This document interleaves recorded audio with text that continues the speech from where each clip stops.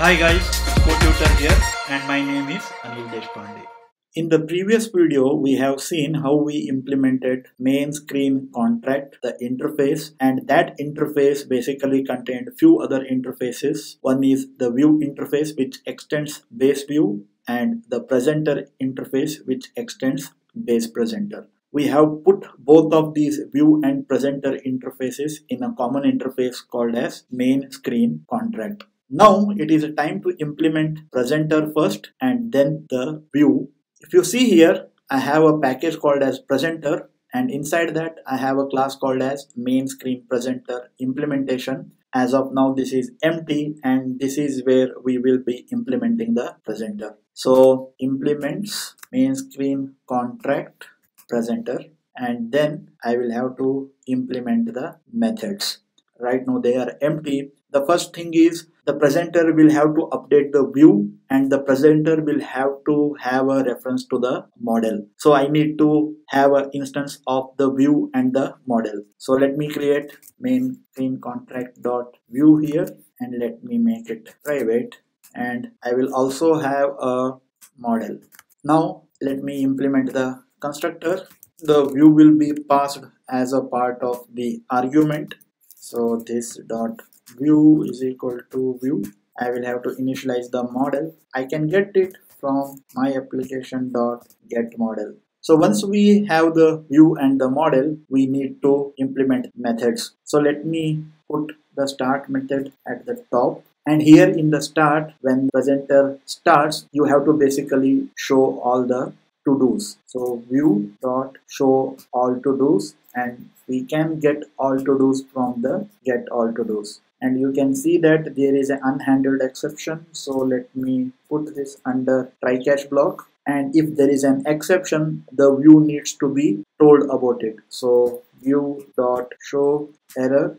The next one is add button clicked, and when you click on the add button, you will have to implement model dot add to do item, and you have to pass along the to do item and the place that you have got from the method arguments. And once again, it looks like there is an unhandled exception, so try catch block needs to be used here.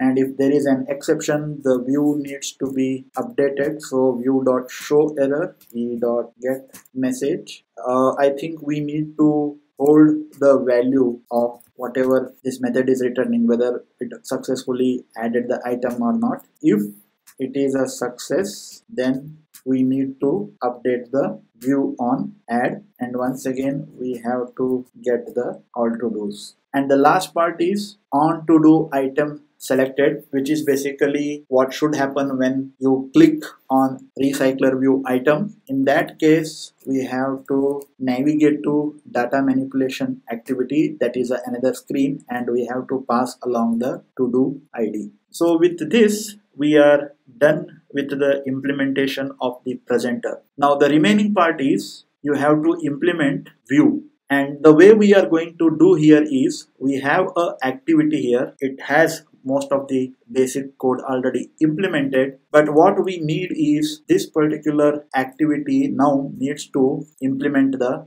view. So what we can do here is view main screen contract and then implement the methods. So you can see that most of the methods have been implemented now. They are still empty, but in just few moments we will be filling them up. The first thing that we need is a presenter instance, main screen contract presenter, and this presenter needs to be initialized. We have main screen present implementer, so new main screen present implementer which implements main screen contract presenter. We pass along the view, and since our activity implements view, it is perfectly fine to pass along this. And after that, when the button add to do is clicked, we will have to invoke presenter dot on add button clicked, and then we will have to send edit text new toString dot get text toString, and then edit text place get text dot toString. So that will basically invoke the presenter's on button clicked. Let me open this particular screen vertically. When you click on button clicked, it invokes this particular method, and after updating the values, it invokes some of the methods from the views which we are yet to implement. Another most important thing is we have to invoke the presenter.start method. So let me do that in the resume of the main activity. When the on item is clicked, you have to basically invoke the presenter's on to do item selected. So presenter dot on to do item selected, and you pass along the position, and after that you have to implement the remaining methods. One is show all to do's. To implement that, we are using recycler adapter. So you have a to do adapter is equal to new to do adapter, and the arguments are context, to do's, and on item click listener, which is the current activity which is implementing it. And then for the recycler view, we have to set the adapter, and that is to do adapter. We will have to implement update view on add this dot show all to do's, because when the add is updated, you just want to invoke show all to do's method, which is already implemented, and pass along the to do list that we are getting as the method argument. And in the show error, you basically want to toast the error message. There is another possibility that the error message might be something specific, like it might be an empty list. In that case, you probably want to clear the adapter. Error message equals empty to-do list. Then probably you want to clear the edit text and clear the list view, or you just probably want to just clear the list view. And in the clear list view, basically what I am doing is I am passing a empty array list to the adapter before setting, or you can just even hide the list view. The next part is navigate to data manipulation activity.